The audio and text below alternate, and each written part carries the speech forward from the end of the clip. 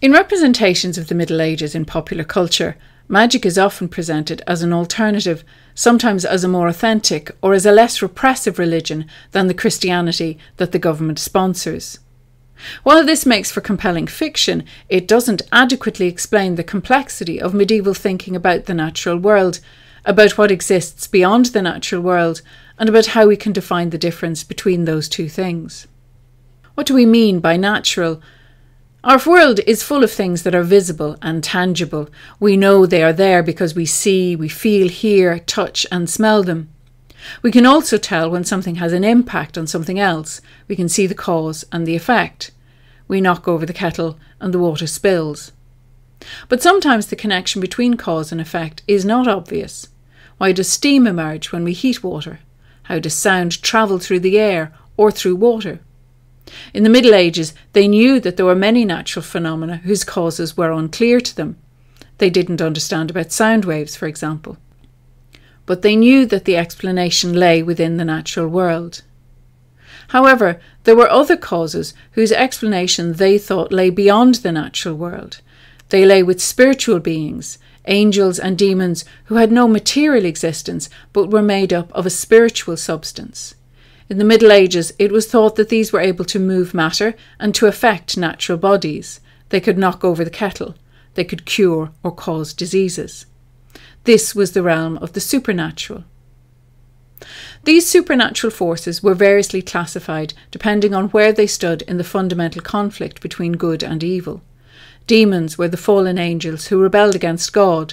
When they impacted on the natural world, it was in defiance of God and to the detriment of mankind.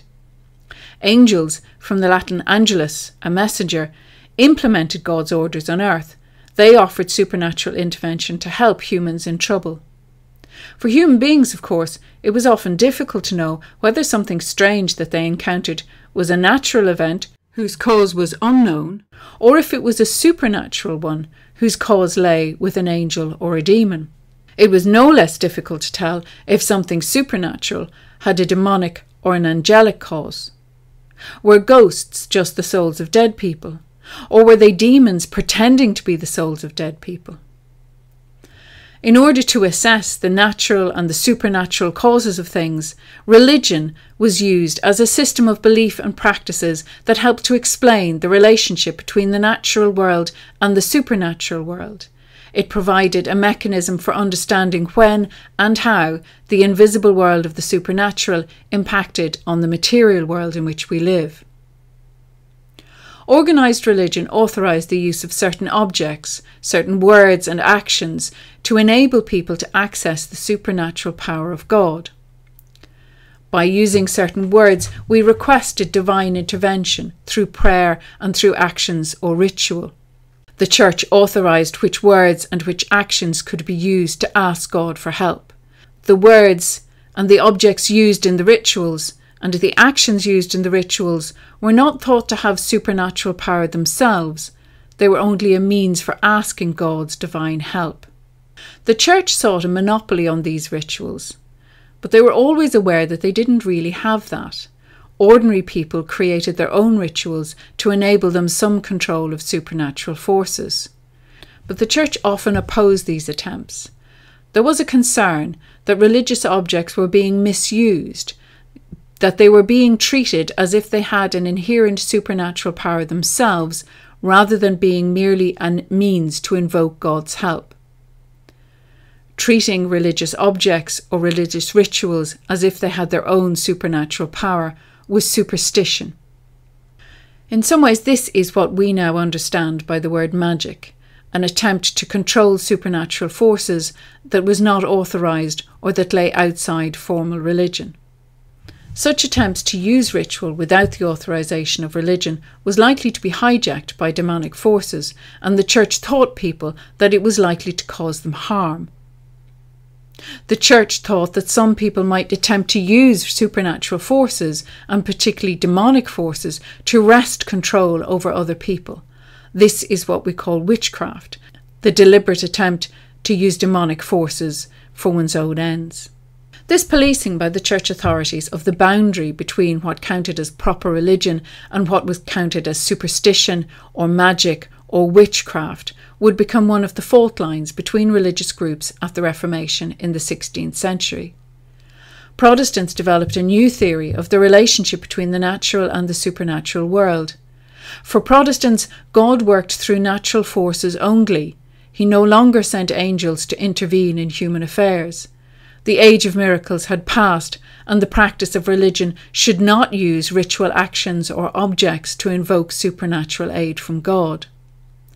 For Protestants, the definition of superstition was enlarged to include all ritual actions, like making the sign of the cross, and ritual objects, like holy water. As well as widening the gap between Protestant and Catholic religious culture, this also led to a gradual widening of the gap between the material and the supernatural world. Increasingly, people saw the supernatural world as out of reach for human beings. What used to be taken as signs of the supernatural world were increasingly taken to be natural phenomena whose exact cause would be found through science. To believe that supernatural creatures, angels or demons, were active on earth, or to believe that God intervened directly in human affairs, was considered naive or ignorant. It was superstitious.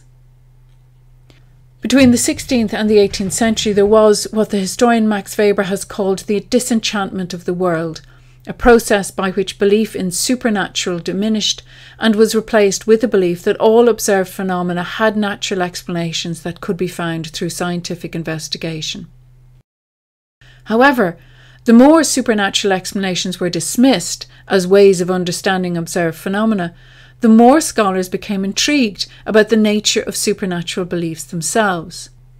The academic study of magic and of witchcraft, and the discussion of medieval beliefs about magic and witchcraft in literary texts emerges at the same time, in the 18th century, as rational and scientific explanations for things were agreed to exclude the operation of supernatural forces. So it is just when we cease to believe in magic that we see more of it in academic history and in literary texts. Magic was never, therefore, an alternative religion.